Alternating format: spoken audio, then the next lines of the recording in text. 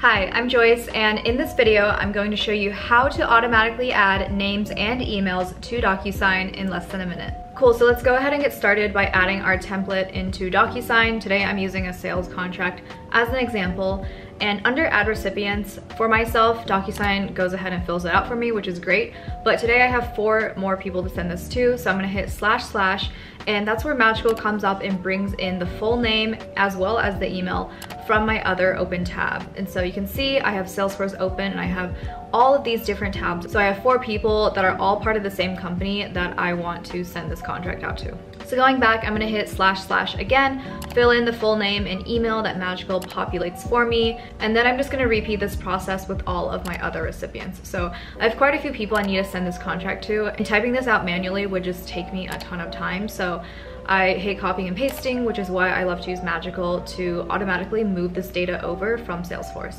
Cool, so now that we have all the recipients in, we need to go ahead and add a message. I have a template saved with Magical. I just type in ;sub1, which is my subject line, and there Magical fills in the company name automatically for me, pulling that data over from Salesforce. Again, gonna type the same thing into the email message so that everyone gets the same one.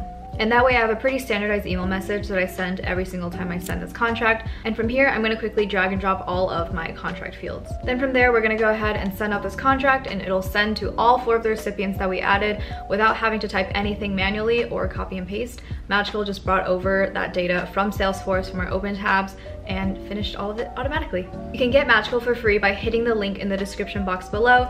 Give this video a like, and thanks so much for watching.